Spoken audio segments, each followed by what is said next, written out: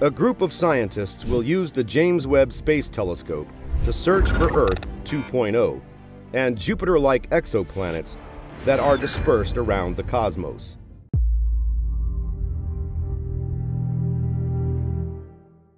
Right after it was launched, the James Webb Space Telescope was able to identify indications of the presence of water on an extrasolar planet that was around 1,324 light-years away from Earth.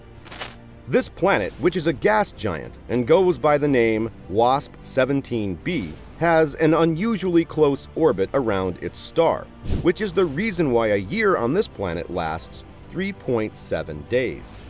Nicole K. Lewis, an astrophysicist at the Carl Sagan Institute at Cornell University, intends to take advantage of this aspect of the planet in order to do more in-depth research on it. According to a report produced by Cornell University, Lewis has been given a total of 130 hours of observational time to use in the course of his research into the several types of exoplanets that may be found throughout the cosmos. Aside from that, she is a member of a group that plans to observe specific exoplanets for a total of 200 to 300 hours. The exoplanets range in size from that of Jupiter to that of Earth. But even if her team is unsuccessful in making any important discoveries within the allotted amount of time, there are a lot of other teams waiting for their turn to use the telescope. The teams are chosen through the JWST Guaranteed Time Observations (GTO) program that is run by NASA. This program guarantees that the observatory will be used for 16% of its total time during its first 3 cycles of operation. How likely is it that the James Webb Space Telescope will find another planet that is similar to Earth? According to the research published by Cornell, Lewis was quoted as saying that, by looking at different types of planets in different circumstances, we can start to tease out why they are the way they are. That can assist in constructing the context for possibly finding Earth 2.0 someday, one possible interpretation read. According to Lewis, the extrasolar planet WASP-17b is one of her favorites, and she and her colleagues want to examine the planet when it passes in front of its host star. In addition, they will measure the directly emerging light in order to investigate the chemistry of the planet. The spectrograph equipment developed by James Webb that separates light into its component spectrums would be used to analyze the light that is reflected from the planets. These spectra, which were picked up by the telescope, would contain the chemical fingerprints of molecules such as water, carbon dioxide, methane, and others. As Lewis noted, and we look for aerosols which provide very unique signatures as a result of places on the planet and also at different wavelengths. This includes clouds and hazes. Because it is extraordinarily sensitive to infrared radiation, which cannot be seen but can be felt as heat, the Webb telescope is ideal for making discoveries of this kind because it was designed specifically for this purpose. Because planets shine so brilliantly in this particular wavelength of light, infrared is widely regarded as the method of choice for researching planetary systems. She went on to explain why the discovery of Earth 2.0 was so important by stating that it will provide answers to fundamental concerns, such as, how did we get here? Do we have no one else? Are there any other planets in the universe that are just like ours? In addition, the Chinese have plans to discover a new planet or a second Earth-like planet, not with the James Webb Space Telescope, JWST, but with their own telescope. Astronomers have not been successful in their search for a planet that is analogous to Earth and that orbits a star that is analogous to the Sun, despite the fact that multiple high-profile searches have been conducted. Now, the Chinese government is preparing to launch its very own space telescope in order to search for Earth 2.0. Some of the most fascinating findings in recent astronomical history were uncovered by the Kepler Space Telescope. Following its launch in 2009, the telescope continued to monitor 13 million different stars until 2018, when it was turned off. During this time period, Kepler uncovered the existence of around 2,600 planets that orbited other stars. It was necessary for astronomers to create two new categories of planets, because some of them were completely incomparable to anything else in our solar system.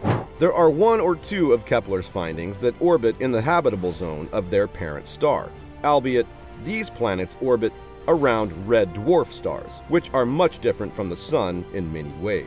This was quite exciting, since the circumstances that are thought to be necessary for the creation of life can be found in a temperate location that can support the presence of liquid water. But despite all of that, Kepler was unsuccessful in the end. It was tasked with the objective of locating another Earth, or more specifically, a planet with similar characteristics to our own that orbited a Sun-like star. Kepler's observations, however, did not turn up a single planet that resembled Earth 2.0 in any way. This was due in part to the fact that Sun-like stars were found to be louder than had been anticipated, necessitating extended periods of observation.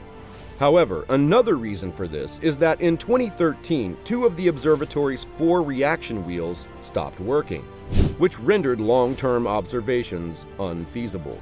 As a direct consequence of this, astronomers have not yet discovered another Earth-like planet. This might be about to change, as the Chinese government has announced plans to undertake a mission in 2026 named Earth 2.0. This mission will search the cosmos for planets similar to Earth that orbit stars similar to the Sun using sensors that have been specifically developed to deal with the unexpected discovery of stellar noise made by Kepler. About 300 scientists and engineers from over 40 different universities, the majority of which are located in China, are members of the team. In addition, a comprehensive description of the mission was provided by the collaboration this week via a publication on the Archive. One of the challenges that any space observatory must face is finding a way to cover as large of a field of view as they possibly can, while keeping the cost and weight of the spacecraft to a minimum. The Chinese group found a solution to this issue by utilizing multiple smaller telescopes rather than a single, massive one. Instead, the spacecraft will carry 6 smaller telescopes, each measuring 30 centimeters, which, when combined, will observe the same region of the sky that Kepler did with its 1.4-meter mirror. These telescopes are designed to search for the distinctive brightness shifts that occur in stars whenever a planet passes in front of them. In the event of a microlensing event, which occurs when the gravitational field of one star focuses the light of another, more distant star behind it, the light from the more distant star suddenly brightens. The spaceship will also carry a 7th telescope designed to look for these events. Astronomers are able to determine whether or not the star has a planet around it by analyzing the pattern of brightness. This 7th sensor will also have the capability to detect free-floating planets, which will assist in shedding some light on these peculiar and solitary objects.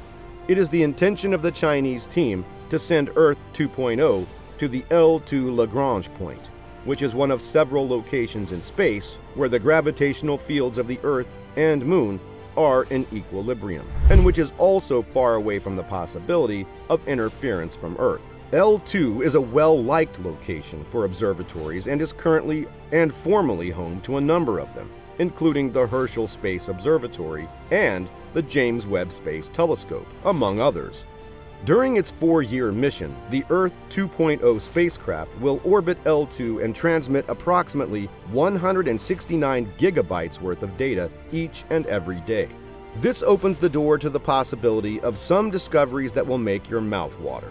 The team believes that their transit survey will be able to identify approximately 29,000 new planets, including approximately 4,900 planets of a similar size to Earth, according to their simulations.